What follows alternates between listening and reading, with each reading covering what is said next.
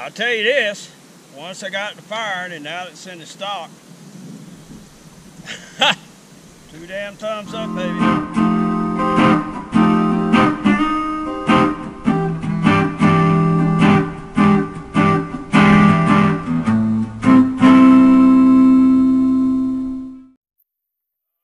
So we came down to do some shooting with the new Fulton Armory M14, and wouldn't you know it, I left a damn target stand at the house.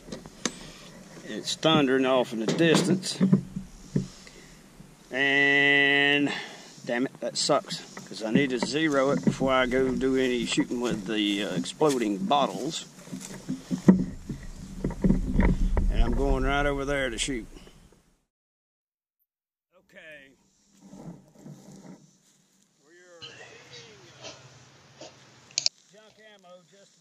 Alright, ladies and gentlemen, I'm going to narrate over this because I'm sitting there yakking my freaking head off.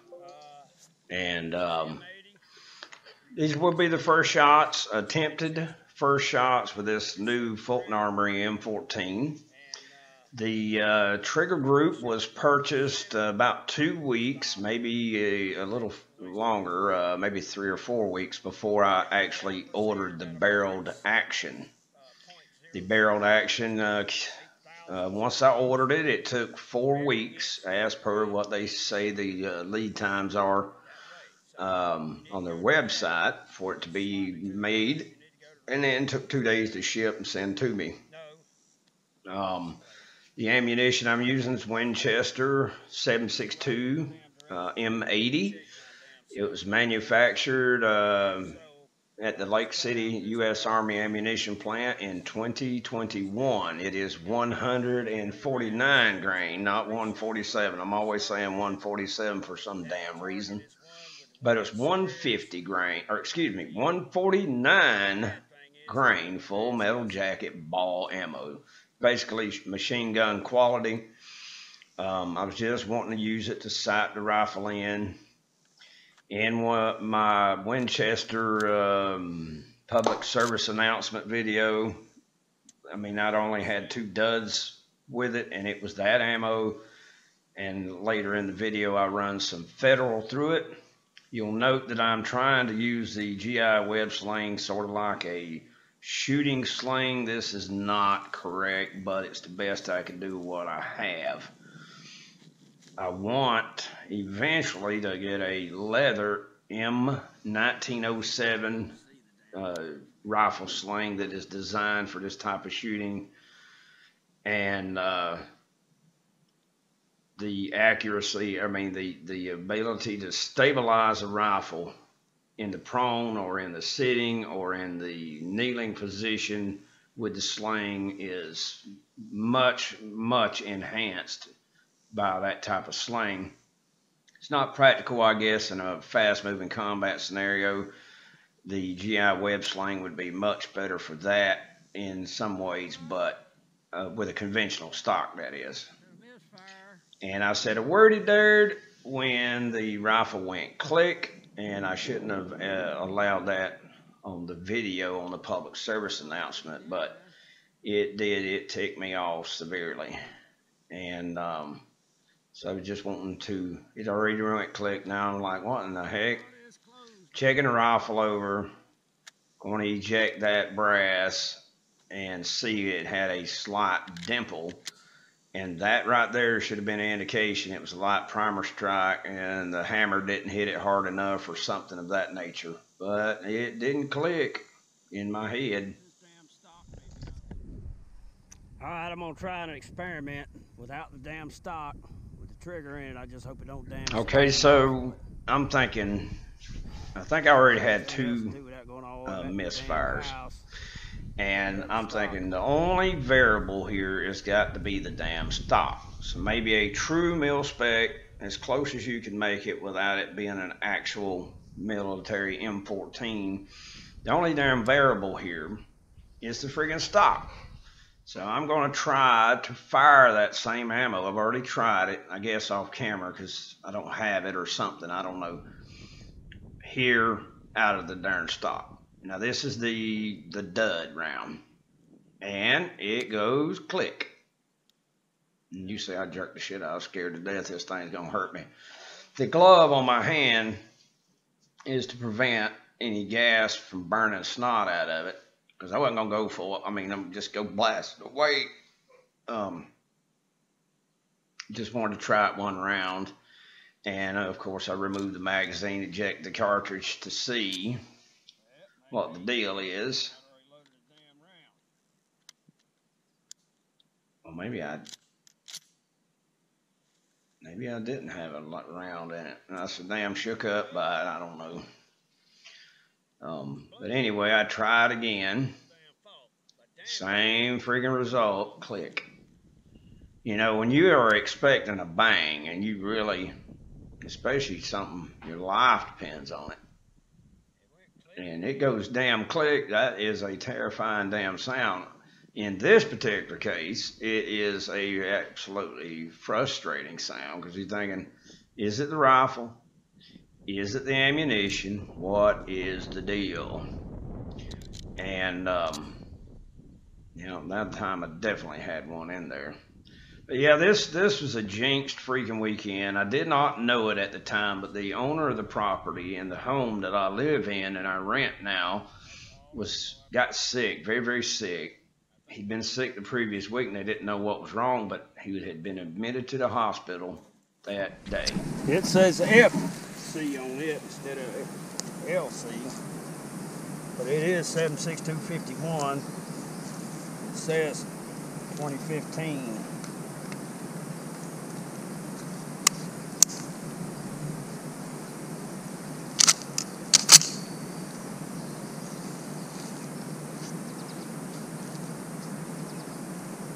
Safety's off. Hot rod's all the way forward. Well, so I can just fine with that. So the first shot was out of the damn stock. Away from my head, don't want to blow my damn head off.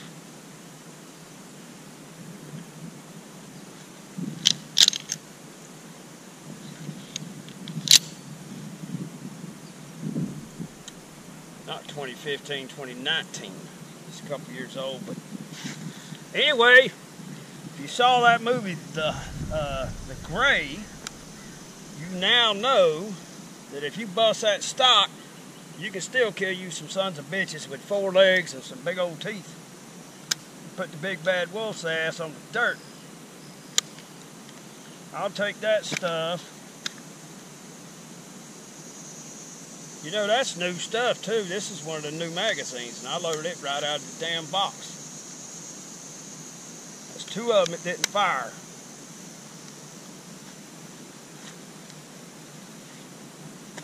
That's one of my gloves from work.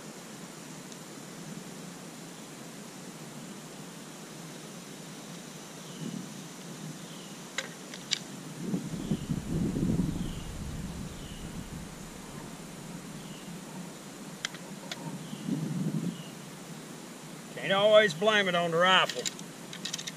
Sometimes it is the ammo. Thank God I decided to try out the other magazine I brought.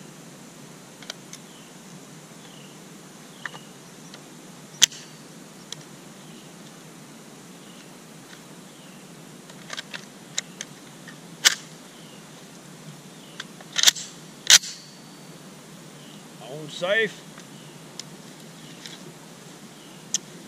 That'll be suspect right there. Must be some hard ass damn primers. Okay, so like I said, this is not the ideal sling, but I want you to note where my head is at. Specifically my jaw. Look at the gap between where my cheekbone should be in the stock. Now, I've been shooting a rifle for a lot of years, and I never noticed that. I didn't even think about it. I got my jaw up there on the freaking stock. I'm thinking, okay, this is right as rain. It is not. You want the proper cheek weld. And the way this rifle is designed, and the way my head is, my face, I could not get right in on the rear side. So I laid my cheek all the way down on it. I was looking at the heel of the receiver, not through the rear sight. And so on my third outing, which you'll see later, not in this video, but you'll see later, I have added a Fulton Armory adjustable cheek rest to that stock. I'll tell you this, once I got it fired and now it's in the stock, 2 damn thumbs up, baby. So you can see I got some side-to-side waddling going on. You see the one at the very bottom of the page? That's had to have been the one where I fired it just with my, out of the stock and it fired. But no, I didn't pre-adjust the rear sight. You bottom it out, bring it up 12 clicks, and you go from there. And that's where you start your zeroing process. And I didn't do it. Shame on me. All right. What I'm going to do is I'm going to raise that sight, the rear sight. It says 8 to 12. And I'm about 3 inches low from dead center. I only have one center shot, and then I have one left of it, one right of it, about 1 inch. So we're gonna raise that sucker because I got it bottomed. Well, I thought it. No, that is okay. I got it bottomed out. This 2.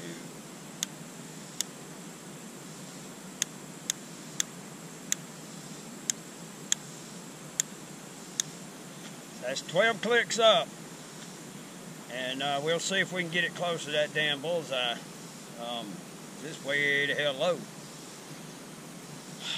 That may be way high right here at only 25 yards because it's giving me a 100-yard zero.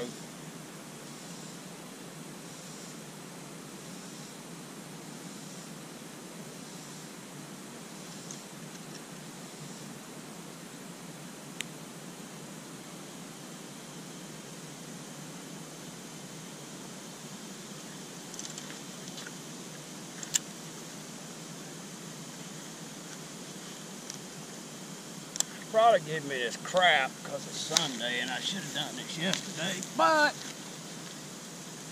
what can you do?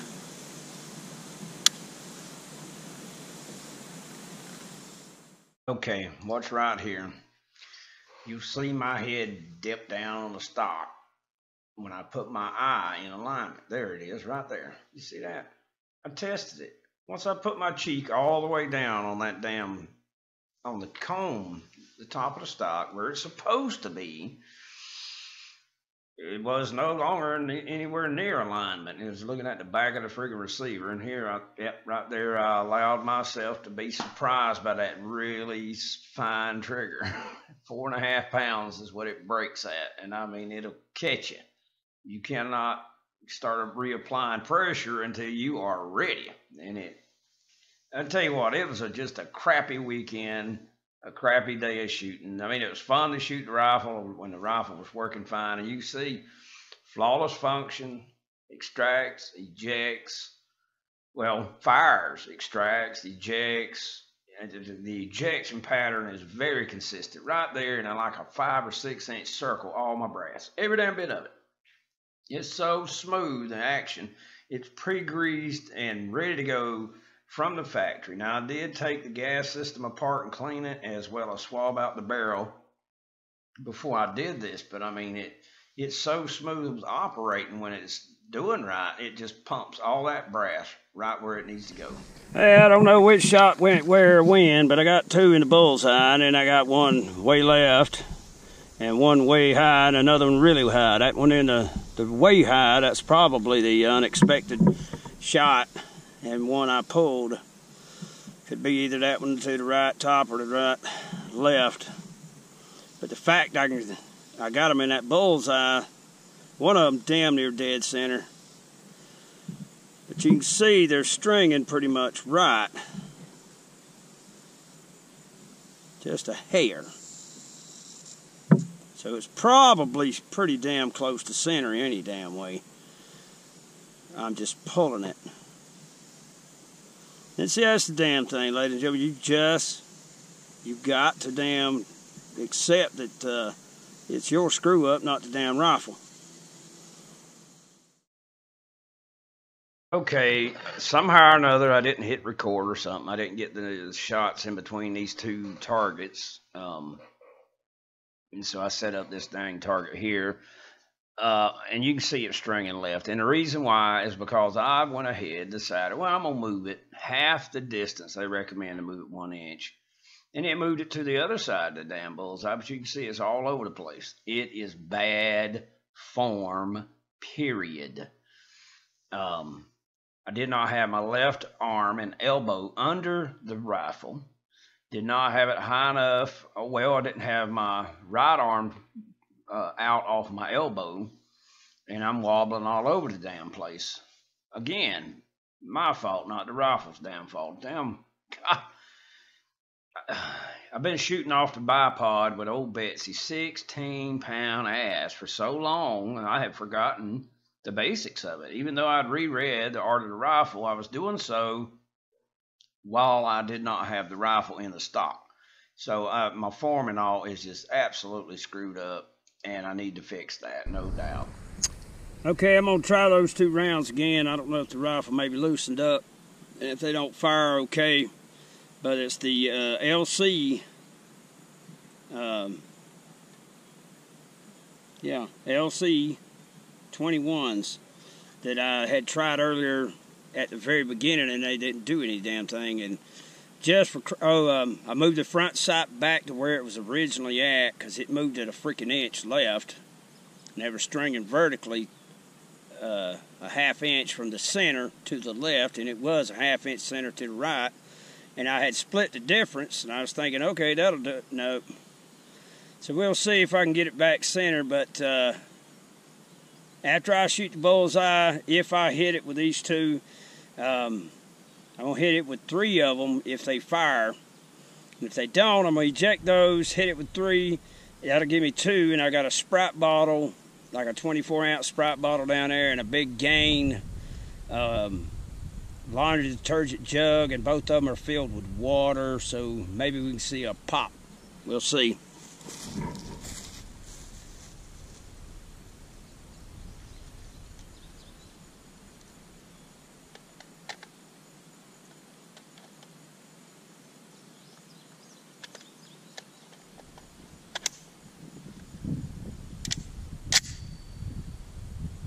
It is on safe.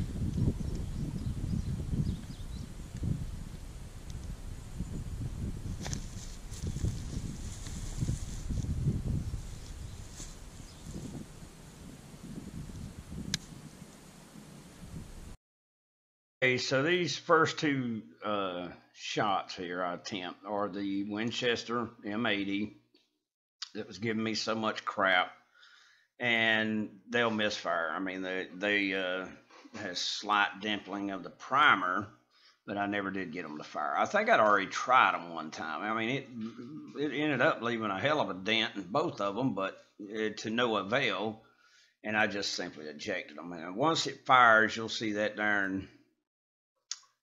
I think I fire a couple into the target, and then I hit the Gain big laundry detergent jug that I had filled with water, not tannerite. I don't do tannerite. Tannerite's just a damn way of getting attention to you don't want. Still, my form is way off. I'm way the hell up on my elbows. Instead of having them, my left elbow needs to be all the way as close as I can possibly manage under the rifle. I need to be a little more left, and my heartbeat, I can watch the damn front sight bob with my friggin' heartbeat, probably because I had about 10 gallons of coffee before I went out there that day. I waited till after church services let out. I'm not going to be disturbing the neighbors. I'm not going to be disturbing the church. You know, I try to be considerate of others. And really, honestly, I think my backstop was piss poor. I think that's all the ones in a target. Let's see if it's the Gain jug next. Yep, there it went. All that water went to flying, and it knocked over the little Sprite bottle. But yeah, my form is off. I really got to get to practice, and I wish I had a qualified coach who could critique and make adjustments. And of course, I need a better sling. That sling is fine for transport and a quick loop up that helps stabilize it in a hurry. But as far as precision shooting, forget about it. It ain't gonna happen. There's the two duds right there. And I guess I need to zoom in right here and show you guys. I mean, it really whopped the snot out of them. I wish I'd have done that initially, but of course I had the camera on a tripod. And here's all the brass. It's pretty close to each other. And man, them babies are hot. And there's one right under next to my foot, under my leg. I can't see. Well, let me tell you. It did not do that damn jug any damn good.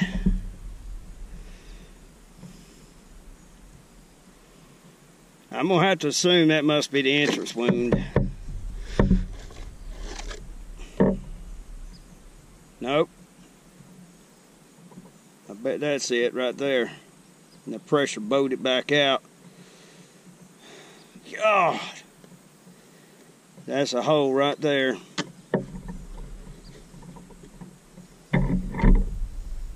Not the one on the top left, down here by the split. See my finger? Right there behind that. That's your entrance. It knocked that over. Look at that, that's beautiful.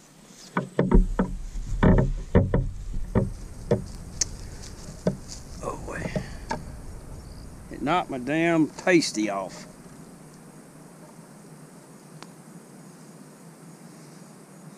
I got one cutting the bullseye and one below the bullseye a little bit. The hell, look at there, they centered up a lot better. I'll compare that last section to this. Pick up all our garbage. Got one more shot to make.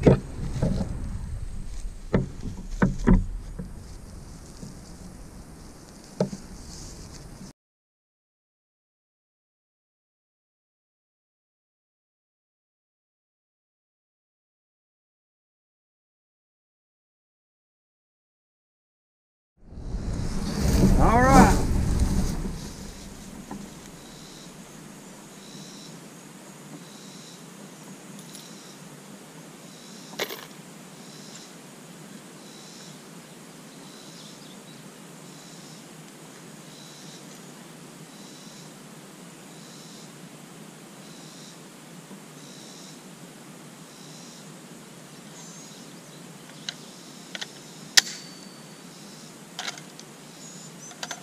Yep, last round in that magazine.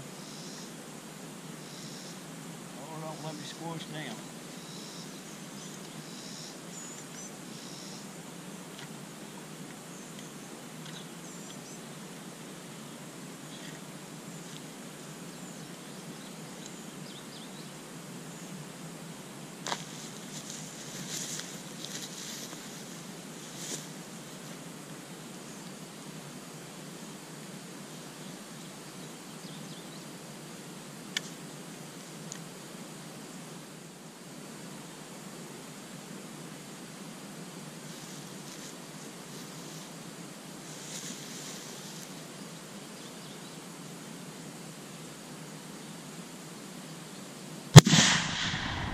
Damn it. I missed, I think.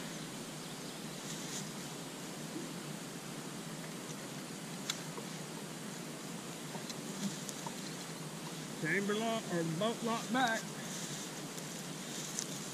I got close to it, but I missed the damn thing.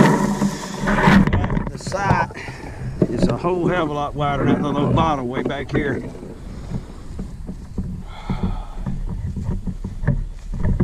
Excuses, excuses. No, my right eye ain't near as good as it once was. Let me get some magnification.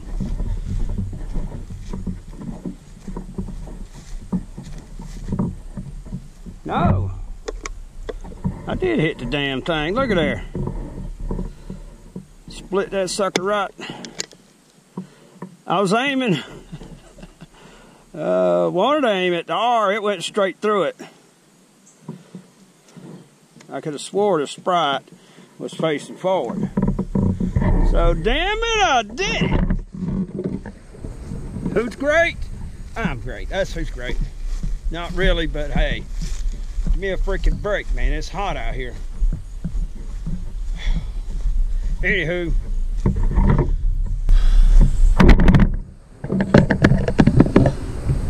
this is Mac Daddy 1911A1 with the Shade Tree Survivalist out here trying out his brand spanking new Fulton Armory M14, and as this bottle will attest, whichever's only 25 yards, no doubt, but as it will attest, most of the damn time I can hit what I aim at.